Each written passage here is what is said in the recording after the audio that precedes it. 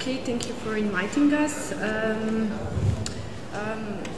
First of all, I have to say that we are coming from the field of art, culture, media, social, cultural and political activism.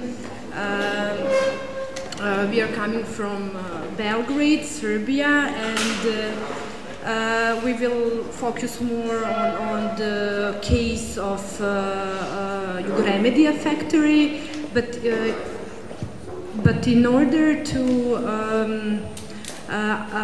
fully understand the case of factory Jugoremedia, one should really understand the specific history of Yugoslavian experiment in self-management, because it was the very special or unique case of workers' self-management imposed above.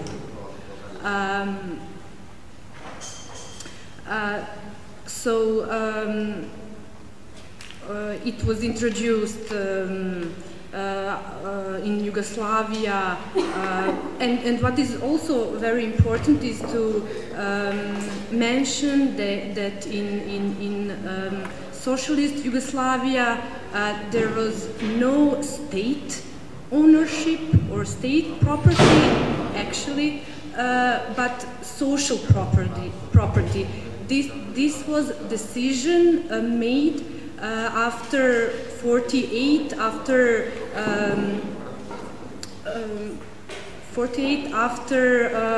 breakup with Soviet policy.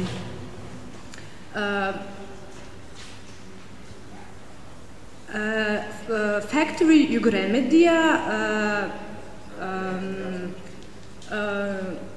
is situated in Zrenjanin. It's a town in northern Serbia, and actually it can be analyzed as a paradigm of rise and fall of Yugoslav self-management and what came afterward in the period of so-called transition from socialism to peripheral wild capitalism that we are facing today.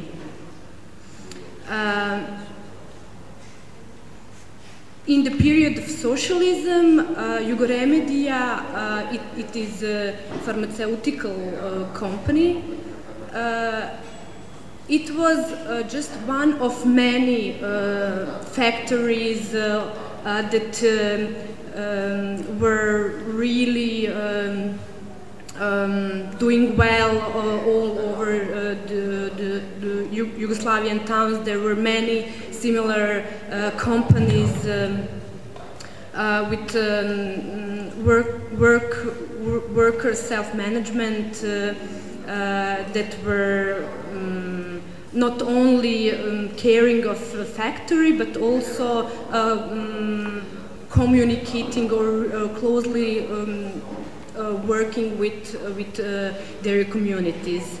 But after the period of transition, it was in Serbia, it was a unique case of workers' struggles, fights, self-organization after several processes of privatization of factory. So after '97, but especially between 2007 and 2012, they managed to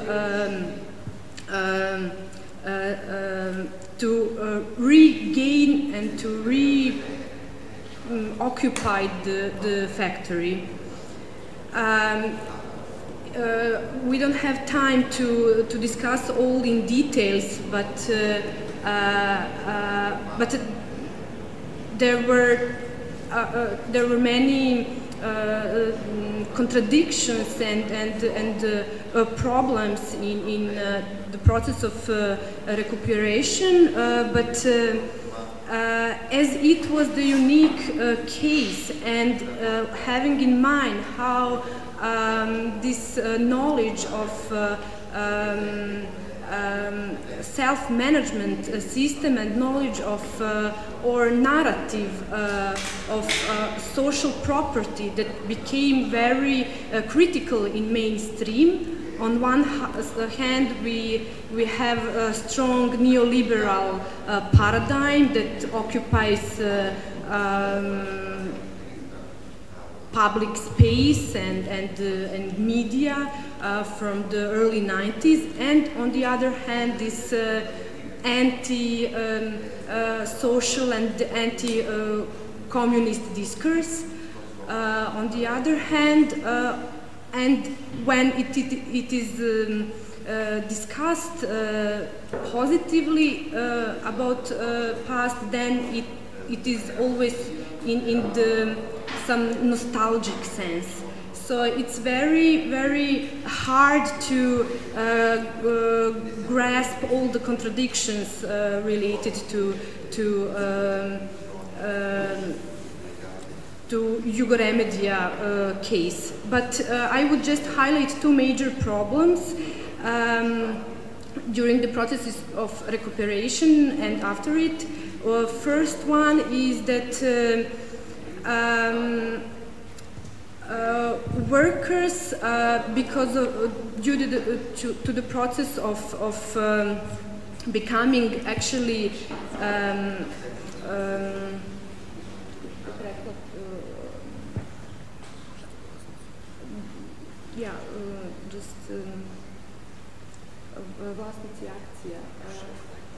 owners of shareholders,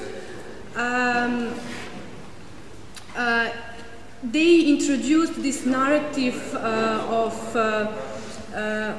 worker as entrepreneur that is really dominant and strong and completely negated this notion of worker as self-manager. The other problem is that the narrative of privatization was and still is very strong, but that privatization was not problematized, but only corrupted privatization. So this question of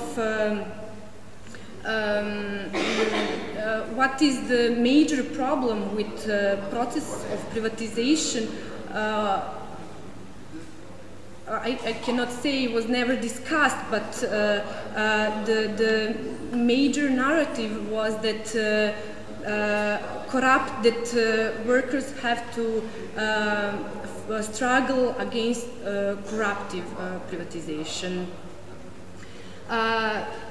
Many positive things were that workers of Jugoremedia were taking part in many solidar actions with workers in other factories, and also they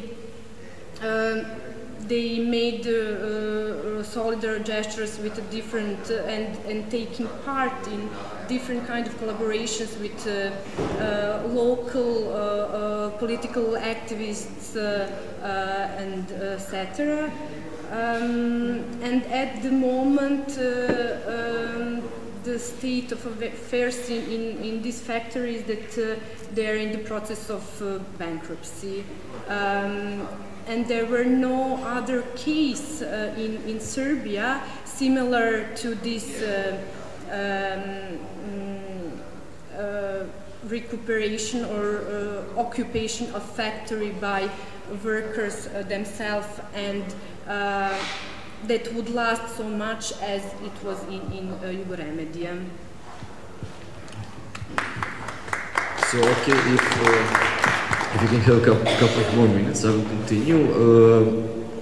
So as Vida mentioned, this was the Jugo Remedy was the only example of recuperated factory in Serbia, and unfortunately it is unsuccessful example.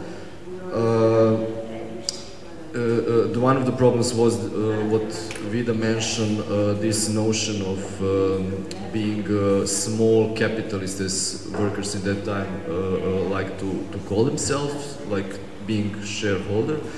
The other problem was not having the support network which we were mentioning today. So workers of Jugo Remedia didn't have other recuperated factories even in the region in that time.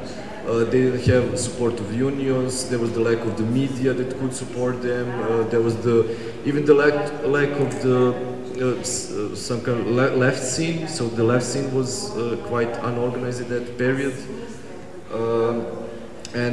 Luckily, part of the workers actually realized these problems, and part of the workers tried to keep the factory open during occupation and to organize even then different events that could actually attract people from outside of the factory to work with them and to have some kind of process of self-education. Now when this occupation is finished, this part of the workers started, actually one of the outcomes of their occupation of the factory is one left coalition in which we are also members. It's called Left Summit of Serbia, which is actually trying to create some kind of network that could support these types of occupations or different political attempts in the future. So Left Summit of Serbia is formed in October of 2013. There is 17 organizations that are members. These organizations are coming from different fields, from student movement, from cultural field, media, from LGBT movement, and so on. And coalition actually, and these organizations are representing continuity of left struggles in Serbia. I mean, this continuity is not long, simply because we have had, after collapse of socialism in Serbia, we had ruling of so-called Socialist Party, which managed actually to keep some kind of picture of being socialist, although they were nationalists. But this is even now a big problem for the left in Serbia. So what we are doing as coalition, number one would be education. We are trying to work a lot on education, and not just in organizing a small events where we could share our knowledge, but also we are trying to have kind of long-term projects in which we could actually keep the people involved into different aspects of work. So this educational process is somehow of permanent education and attracting new people and giving them some kind of obligations inside of this coalition. Also, we are continuing this what workers of Jugo Remedia started. We are continuing with, let's say, mapping of different left actors in Serbia. They are trying to communicate with these people to see if there is possibility of working together on some issues. We are doing this also by participating in different struggles and protests and strikes of workers and so on. And we are trying to see if there are people in unions or in different fields with whom we could cooperate, because there is no chance of cooperating at the moment with big union centrals. And also, the very important part of our work is regional cooperation. This regional cooperation is mostly connected with ex-Yugoslavia as this one cultural and political sphere. So we are cooperating a lot with organizations and individuals connected with